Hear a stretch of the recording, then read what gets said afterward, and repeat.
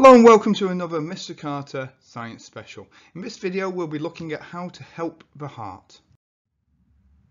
By the end of the video you'll be able to explain how the heart keeps its natural rhythm, and you can explain how pacemakers work and what artificial hearts do.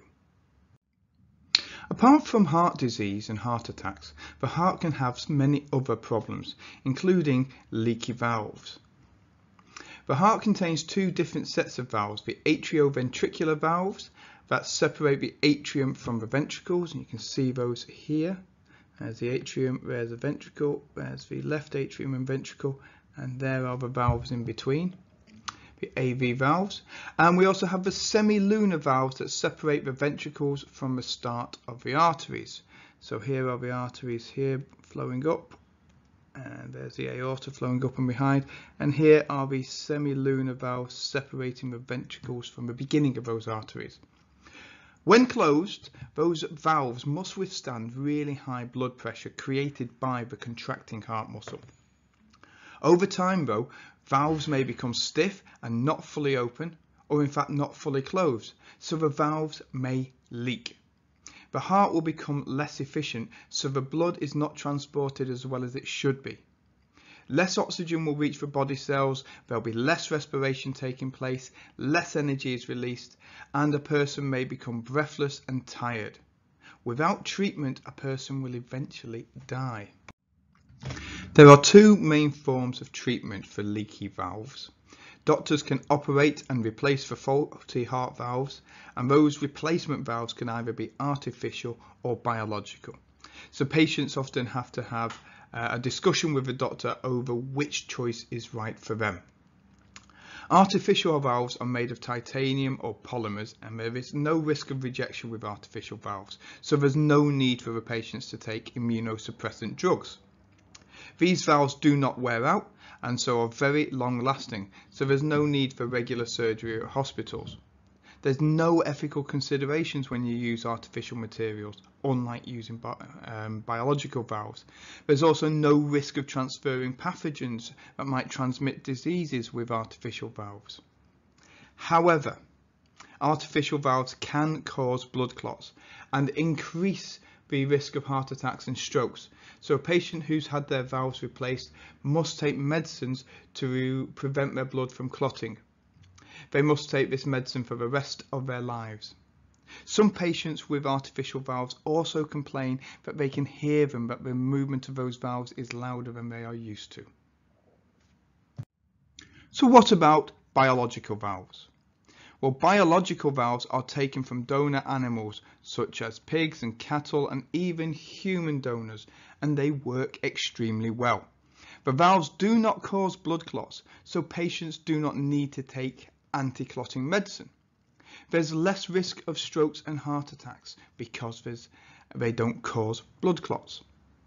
However, the valves will need replacing regularly as they only last for a short time, usually between 12 and 15 years, but it can be as low as 5 years. There's also ethical issues in using animal tissue in medicine. Using biological valves also carry the risk of rejection, so immunosuppressant drugs must be taken for the rest of the patient's life. There's also a risk of transferring pathogens and transmitting diseases from the donor tissue. So a patient and you in your exams will be expected to be able to weigh up the pros and cons, the advantages and disadvantages of both treatments for utilising artificial and biological valves in a valve replacement surgery. But there are other heart problems you need to be aware of. For example, heart problems with the pacemaker. So what is the pacemaker? Well, the intrinsic rhythm of the heartbeat is maintained by a wave of electrical excitations, very similar to a nerve impulse. And this impulse is created by a group of cells in the right atrium called the sinoatrial node. And this area is known as the natural pacemaker. It's here on the diagram. The impulse created by the natural pacemaker causes the atrium to contract. Then there's a short delay before the impulse is sent to the very base of the ventricles. so that they will contract as well, causing the blood to be squeezed and sent up and out of the arteries. If the natural pacemaker stops working properly, this can cause serious problems. If the heart beats too slowly, the affected person's cells will not get enough oxygen to respire. If the heart beats too fast, blood is not pumped properly, and again the body's cells will not receive enough oxygen. So what is the solution? Well, the problems with the rhythm of the heart can be solved using an artificial pacemaker. This is an electrical device which is implanted into your chest to correct irregularities in the heart rate. Artificial pacemakers only weigh between 20 and 50 grams and they're attached to your heart by 2 wires. The artificial pacemaker sends strong, regular electrical signals to your heart, and these signals stimulate your heart to beat properly. Modern artificial pacemakers can also respond to your body's needs. For example, they can stimulate the heart to beat faster during exercise. And modern artificial pacemakers will only work if the natural rhythm of the heart goes wrong, so they're there as a backup if your heart rhythm develops some irregularities. People with artificial pacemakers will require regular medical checkups for the rest of their lives. However, this is balanced against the quality of their life and the life expectancy increasing massively. So having an artificial pacemaker is often the best choice for the patient. If everything's gone wrong and the heart fails completely, a person may receive a transplant, where a donor heart or even a heart and lungs are placed in the body.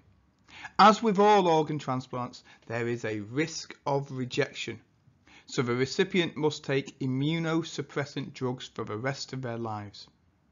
To reduce the risk of rejection, a close tissue match between the donor and the recipient is needed.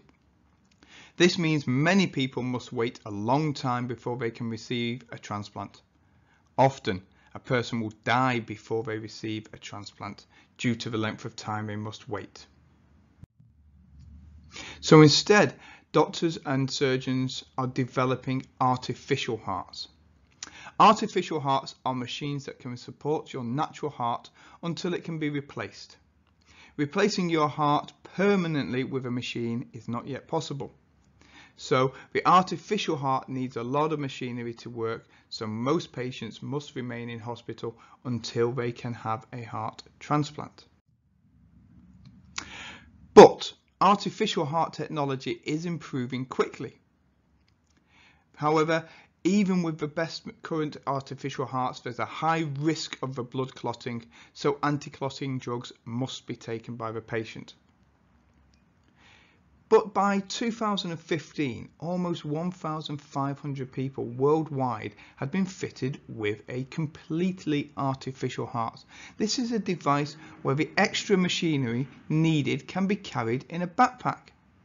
In 2011, Matthew Green became the first person in the UK to receive a completely artificial heart, and he lived for 2 years outside the hospital until he received his transplant. You can see him here in this picture, and his quality of life has been vastly improved by being able to move around and live a normal life, albeit carrying the backpack which has all the extra machinery needed for his artificial heart to work.